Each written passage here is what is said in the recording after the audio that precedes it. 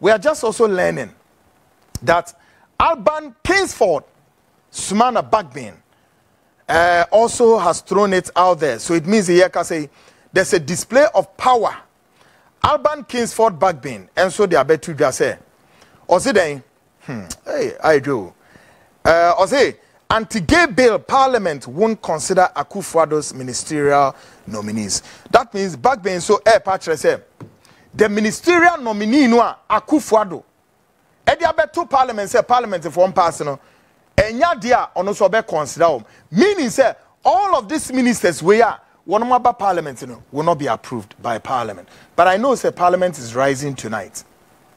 So guess what is happening?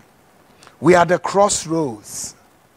The Attorney General, suit number J1/12/2024, which process was served on the 19th, that is yesterday, March 2024, and an injunction motion on notice seeking to restrain the Speaker from proceeding with the vetting and approval of the names of the persons submitted by His Excellency the President until the provisions of the Constitution are satisfied.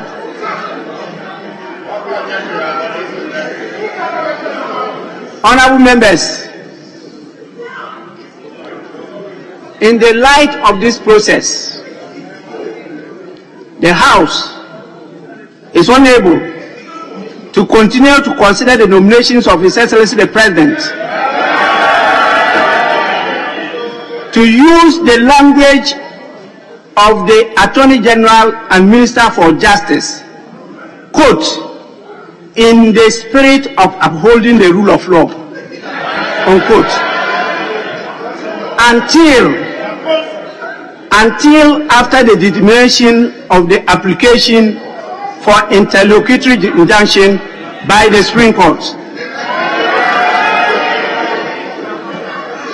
Honorable members, this is the precedent that is being set by His Excellency the President for all Ghanaians to follow. So any matter that comes before Parliament, any Ghanaian can issue a writ and follow it with an application for injunction, and that is enough to injunct Parliament from proceeding with the consideration of the business in the House.